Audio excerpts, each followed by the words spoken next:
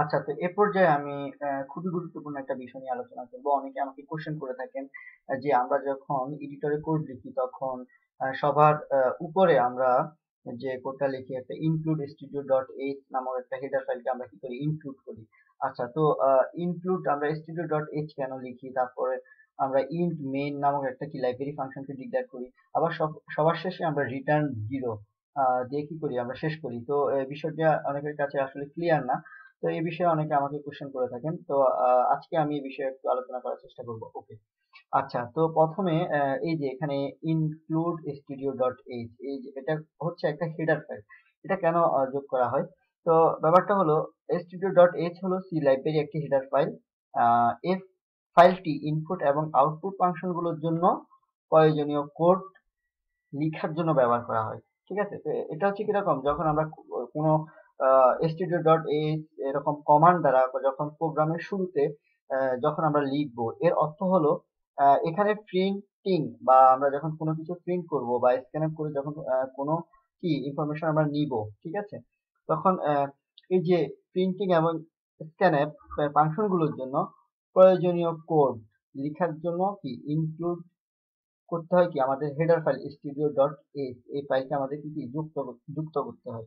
ওকে, তো তাহলে আমাদের কি stdio.h কমান্ডটি দ্বারা প্রোগ্রামের শুরুতেই বলে দেয়া হয় যে এখানে printf এবং scanf ফাংশন গুলোর প্রয়োজনীয় কোড যুক্ত করতে হবে বা যুক্ত করো, এরকম একটা কমান্ড দেয়া হয়। ঠিক আছে, আচ্ছা, তো এটা গেল stdio.h।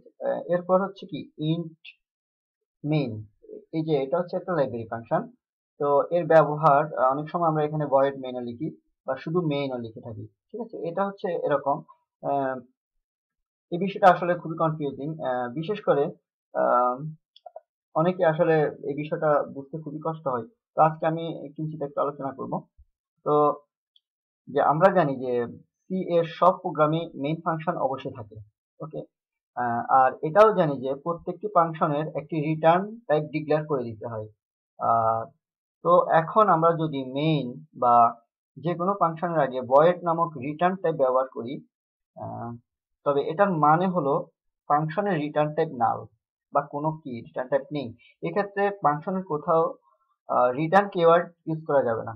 ওকে, আচ্ছা, যদি ইউজ করি তাহলে সেখানে কি আমাদের কি সাপোজ এরকম, যদি ভয়েড না লিখে ইন্ট মেইন এই ফাংশনটি যদি লিখি তবে বুঝবে যে এই ফাংশনটি একটি ইন্টিজার মান রিটার্ন করবে। ঠিক আছে, আরেকটু খেয়াল করি যে যখন আমরা কি করি, সাপোজ এরকম যে আমরা যখন ইন্ট মেইন, এই যে যে ইন্ট মেইন এই ফাংশনটা যখন আমরা লিখব তখন আমরা বুঝবো যে কি আমাদের প্রোগ্রামটা, আমাদের ফাংশনটা একটি ইন্টিজার মান রিটার্ন করবে। হ্যাঁ, তখন অবশ্যই ফাংশনের শেষে আমাদেরকে এই যে রিটার্ন জিরো, ঠিক আছে, কিওয়ার্ডটা ইউজ করতে হবে। এখন কথা হলো যে কোড ব্লকস এ মেইন ফাংশনের আগে কোনো রিটার্ন টাইপ না দিলেও আহ, দেখা যায় যে কি আমাদের এরর প্রদর্শন করে না।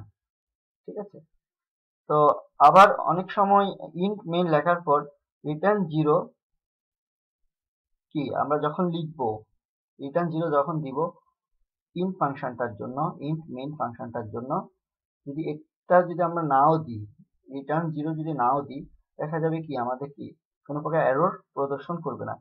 এর কারণ কি? কারণ হলো কোড ব্লক একটি স্মার্ট কম্পাইলার। হ্যাঁ, এটা হচ্ছে এমনই একটা স্মার্ট কম্পাইলার, এটি সব সময় এসব ছোট ছোট ভুলগুলোকে কি করে সংশোধন করে, নিজে থেকে সংশোধন করে। তো অর্থাৎ রিটার্ন জিরো না লিখলেও সে নিজের মতো করে একটা মান রিটার্ন করে। ঠিক আছে, তো সাপোজ আমরা যদি কোডটাকে রান করি, এই যে রান করলাম।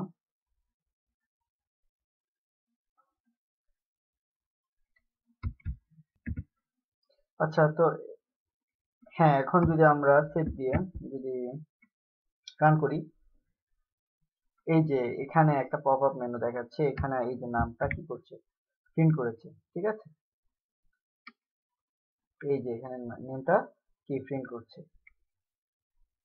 ওকে, এখন আমি যদি যে কাজটা করব, যদি রিটার্ন জিরোটাকে যদি আমি এখান থেকে রিমুভ করি, এরপর যদি সেভ দিয়ে যদি আবার যদি আমি রান করি, তাহলে দেখা যাবে একই একই রকম কি শো করবে, আমার নেমটা কি কোনো প্রকার এরর ছাড়াই কি শো করবে। ঠিক আছে, আউটপুট দেখাচ্ছে। তো এই হচ্ছে মূলত যে আমরা এখানে ইনক্লুড স্টিরিও ডট কেন ব্যবহার করি, তারপর ইন্ট মেইন কেন ব্যবহার করি, তারপরে এখানে রিটার্ন জিরো কেন আমরা ব্যবহার করি। ঠিক আছে, এই বিষয়টি আমি আপনাদেরকে জানিয়েছি। তো এরপরে যদি আপনাদের কোনো সমস্যা থেকে থাকে অবশ্যই আপনারা গুগলে সার্চ করবেন আর ভিডিওটি পজ দিয়ে দেখবেন। তো আজ এতটুকুই, ধন্যবাদ, ভালো থাকবেন।